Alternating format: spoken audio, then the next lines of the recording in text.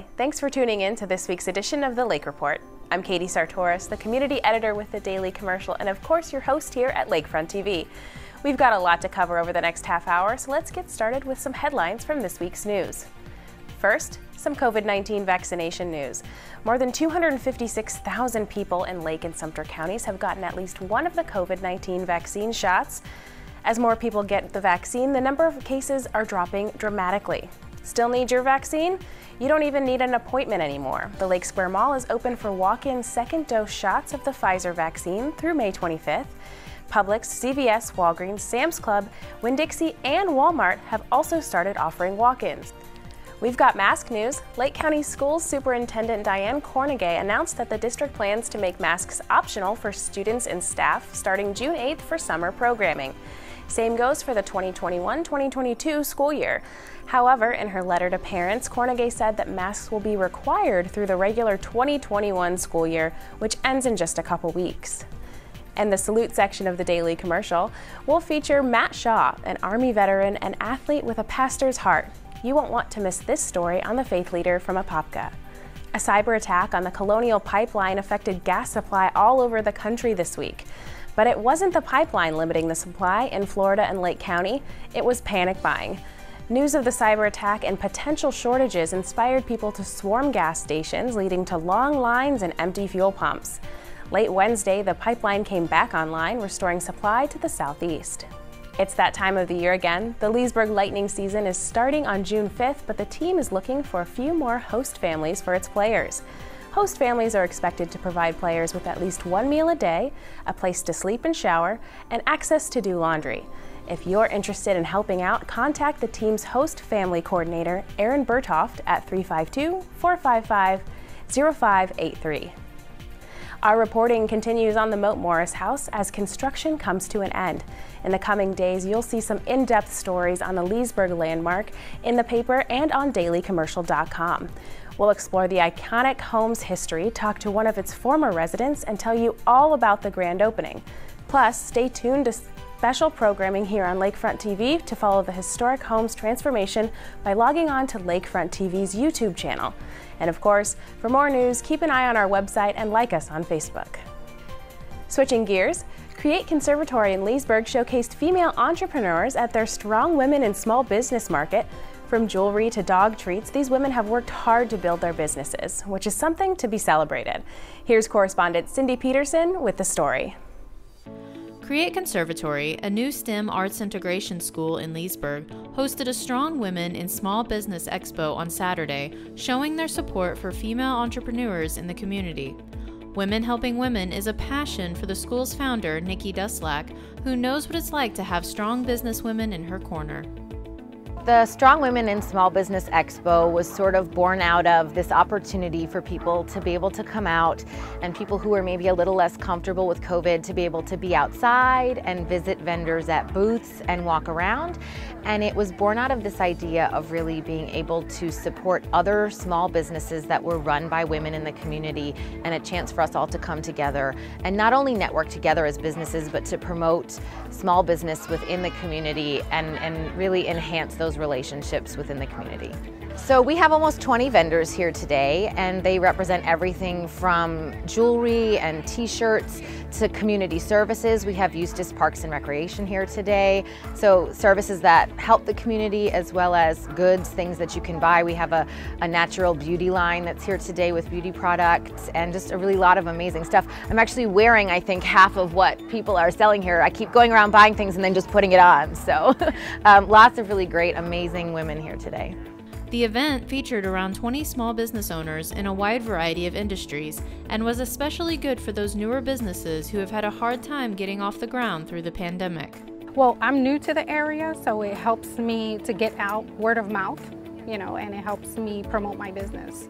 So this is great. I love the opportunity that she's giving all of the locals here to come together and do this mini expo. It gets the word out, it gets the business out, and it gets people shopping again with locals. Making sure they grow their business.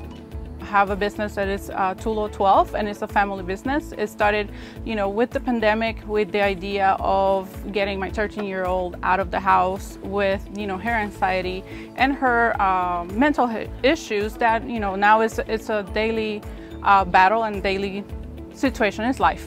So we started in October together, and she's been doing great. And adding this particular product for the Create Conservatory is a great idea because we help organize. We help with school, we help with any way that you can possibly think of. And this is a great idea to be here outdoors, just showing the community that there's options out there. From art to beauty products, the expo showcased a variety of talents from those in our own community. About a year and a half ago, I started realizing that I wanted certain types of jewelry that just wasn't out there.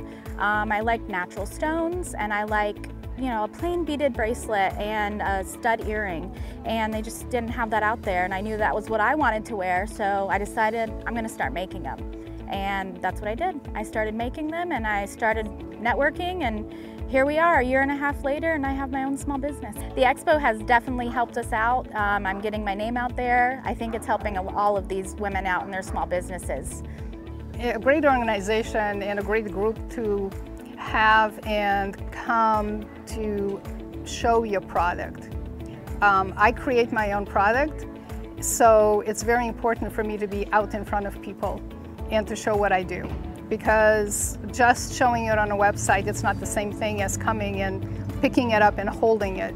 But Nikki's idea to get all business women together, it helps us to support each other. Some of us have more experience in business than others, and this way we can also help each other and answer questions. So if someone is a novice in a business, I'm not a novice, so I can answer some questions that they might not know, and they don't have to pay somebody to do it. So it's kind of supporting each other, and that way it helps a lot. Supporting small business was what this expo was all about, and Nikki said she hopes to do it again. One of the reasons that we wanted to do the Strong Women in Small Business Expo was because I think that now more than ever, it's really paramount that women support one another and build one another up. And I think for me, it was about providing the community that opportunity to come out and support small business. I think a lot of shop owners have suffered, obviously, during the pandemic. People maybe aren't ready to walk into a storefront, but an outdoor market might be something that people are a little more comfortable with. And so it was sort of born from this desire to support the community and support women, because women were behind Create Conservatory.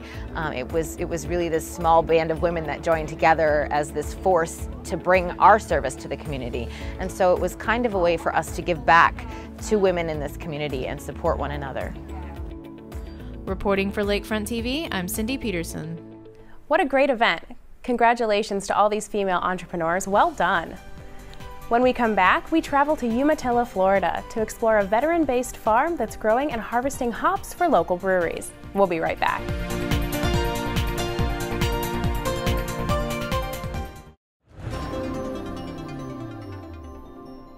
Welcome back to the Lake Report. We hope you're enjoying our series. If you have a show idea, shoot us an email to lakefront@leesburgflorida.gov. Also, be sure to follow and like our social media pages. St. John's Hops in Umatilla has a unique story of employing veterans diagnosed with PTSD and utilizing their skills through horticulture therapy. The group mainly focuses on growing and harvesting hops, which are then sold to local breweries to keep the program going. Here's more about this amazing project. My name's Sebastian Lajeunesse. I'm the owner and founder of St. John's Hops, and today is harvest time.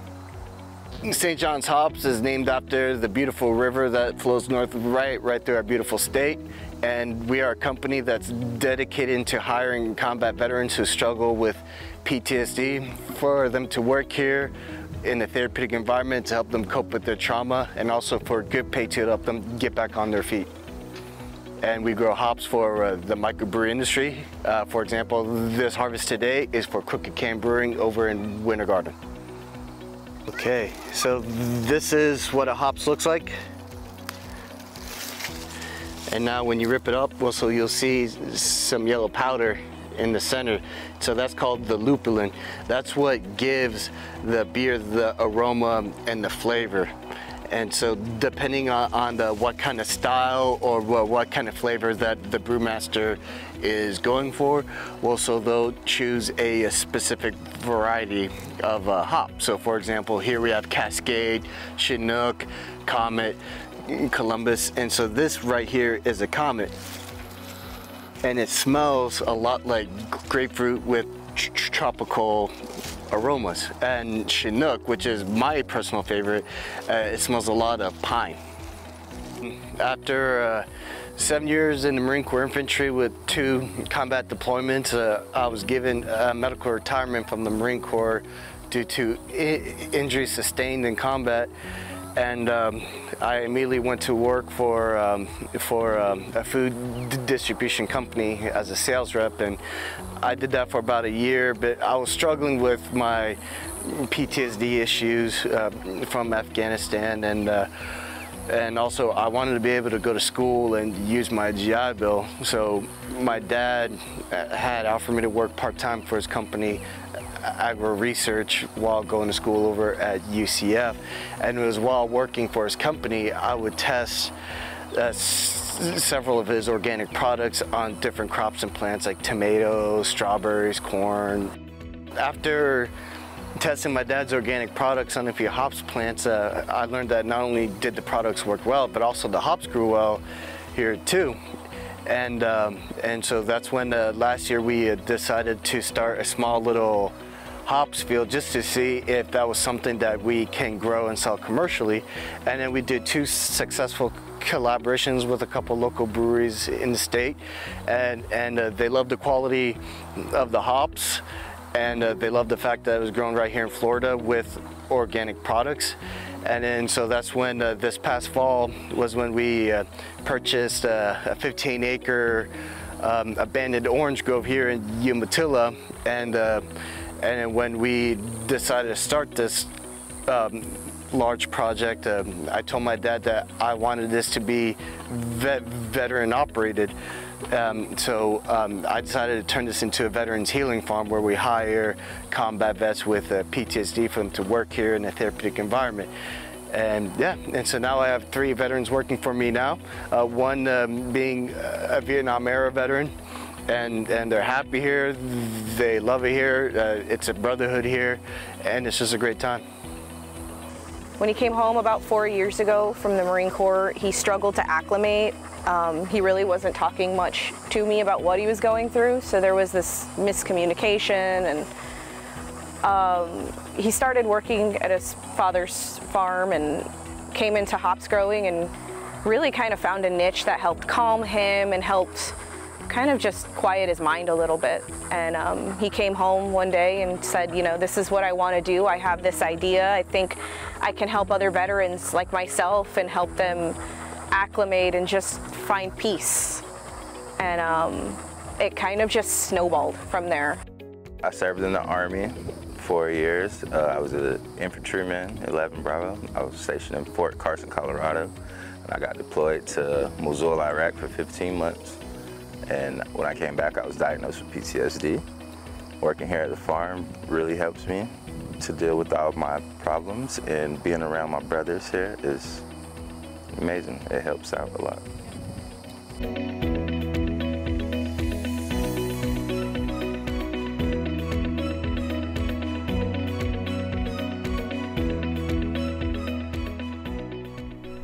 Did you know that horticulture therapy was embraced in the 1940s and 50s following World War II and the Korean War? According to the American Horticultural Therapy Association, it was an effective way to rehabilitate hospitalized war veterans. The power of nature and working outdoors. From the cha-cha to the tango, when we come back, an up-close interview with professional dancer Anastassia Ballroom. We have her story next on the Lake Report.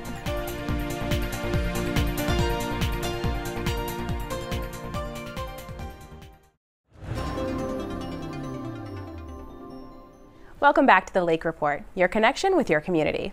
On our next report, we make a stop at Anastassia Ballroom in Leesburg, where professional dancer Anastassia Ballroom uses her skills from traveling the world as a competition ballroom dancer to inspire a love for dance. Let's take a look.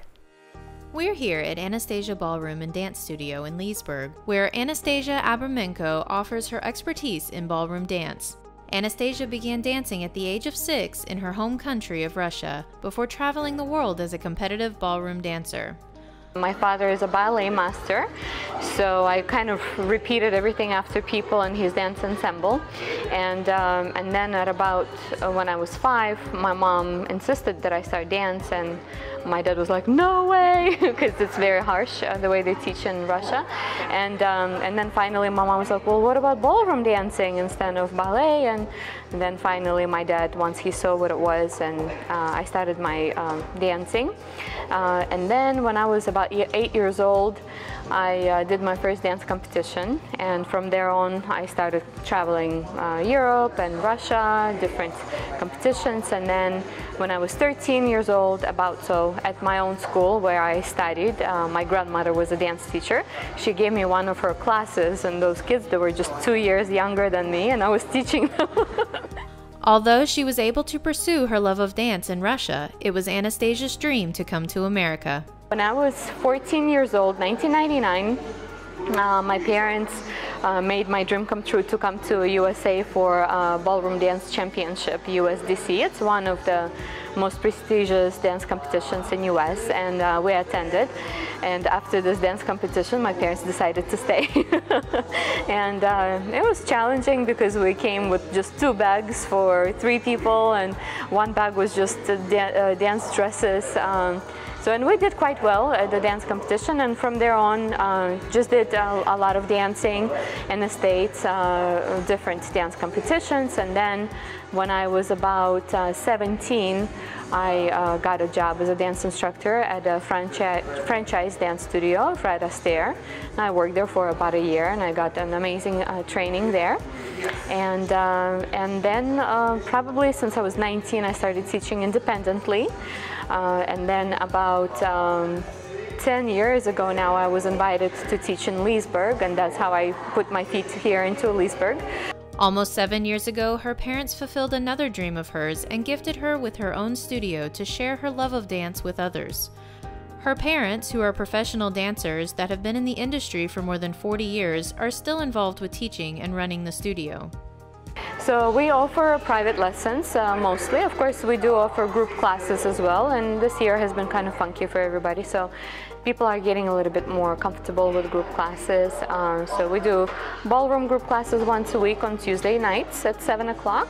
On Wednesday mornings at 11 o'clock, Dad teaches bar class, which is modified ballet to improve posture and just core strength and everything.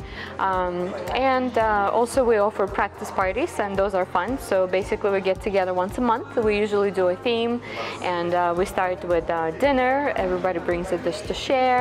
And then we teach a 30-minute group class, make sure everybody meets one another. We do very easy steps, and then we just practice the dancing. So we just party. So it's a lot of fun. The studio teaches ballroom classics like the foxtrot, cha-cha, salsa, quick-step, and tango, as well as ballet and swing dance. For more information, visit anastassiaballroom.com. Reporting for Lakefront TV, I'm Cindy Peterson. Thanks for that story, Cindy. If you would like more information about ballroom dancing, check out anastassiaballroom.com. Coming up next, we're on the search for the perfect scented candle. Explore a handmade candle shop right here in the heart of Leesburg. We'll be right back.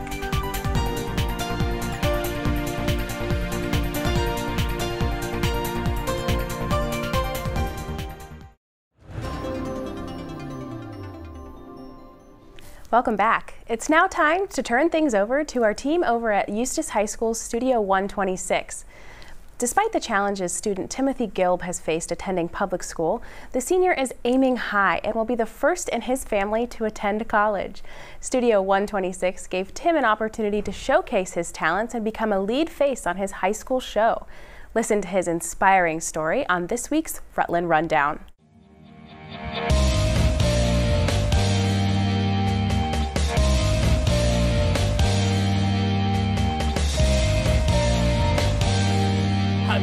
I'm your host, Rashawn Rutland, and you're watching the Rutland Rundown. On today's edition, we'll be speaking to Timothy Gilb, a student at Eustis High School and a member of Studio 126. So, Tim, tell us a little about yourself. Well, I'm Timothy William Gilb Jr. Obviously my father is senior. I'm 18 years old. Main hobbies are usually just gaming at home, relaxing, helping around the house. And we know you're a member of Studio 126. Tell us what that's like. Well, honestly, I'm sad I only got to do it senior year. I would have loved to do it earlier, but, I just never got around to thinking about... I didn't know what was really going on in here. I watched Panther Primetime when it came on in Miss Spice's class when I had her for a couple of years, but I never realized it was this much fun. And, I never thought I'd be that good on stage, but I guess I was. And let's check out a clip from the show. Congratulations to the Lady Panthers volleyball team on a great senior night. Win over Palatka High School. All 4 seniors had an amazing night on the court. Leading the pack was Mighty Mo Morgan Raleigh with 6 kills at the net. Kayla Colbert with 5 service aces and 4 kills herself. Laura Verkijk earning her team 8 points throughout the night. And Allie Bobbitt with an astonishing 22 digs in the backcourt. Great job, ladies. So what's your plans in the future like, Tim? And what college are you planning on attending? Well, I'm a little undecided on where I want to actually go, but I'm going through the Bright Future program to get, I believe it was 100% free for 2 years at a local college or 75% off a bigger one that's like out of state. So I'm trying to get through that. I got to do a couple more things, but I'm like right there, so I'm going to get it. So what's something a lot of people don't know about you? Well, it's a little hard to tell, but I am on the autism spectrum, Asperger's specifically. I am pretty high function, and, I'm not on, like, disability or anything anymore.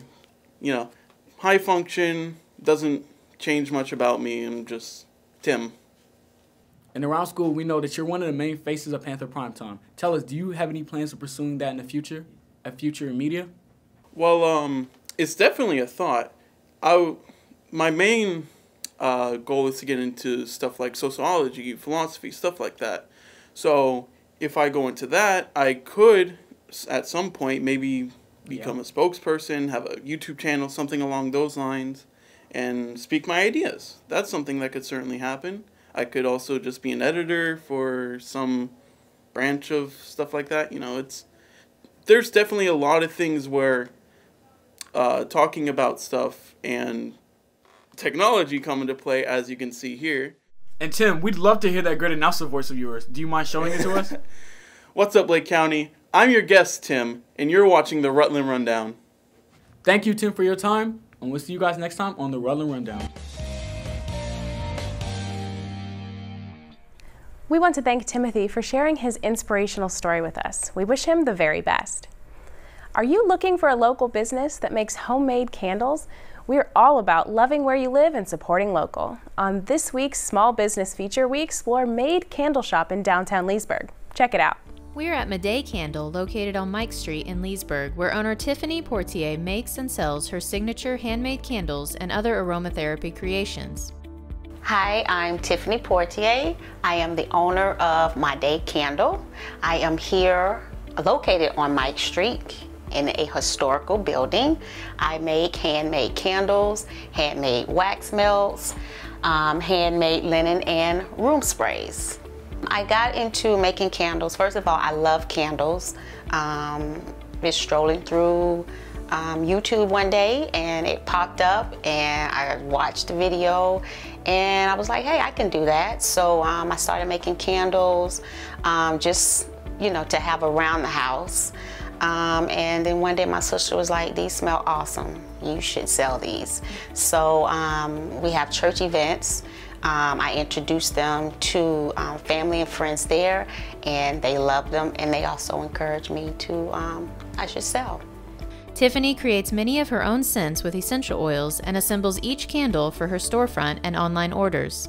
So now we're here in the back part of the shop and this is where I make my candles. So what I do first is I weigh out my container that I'm going to put my wax in. So I have a wax machine that melts my wax. So because I do this, you know, quite often, each jar is measured different of wax that I use. So it won't drip on the floor. So I come and measure out my wax. This type of jar, I usually use about maybe 5, you know, 0.5, 5.0. So once I get that weighed out, then I have my scent, and this is Mediterranean fig that I am using. And I stir. So I already have my jar here set up with my wick in it.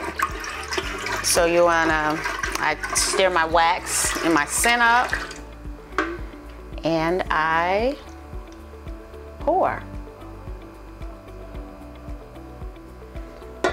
And then I just let this sit. Once it starts to kind of harden, I will come and, you know, fix up my wick or whatever. And I usually just let it sit overnight and just finish the process the next day. So that's how I make my candles.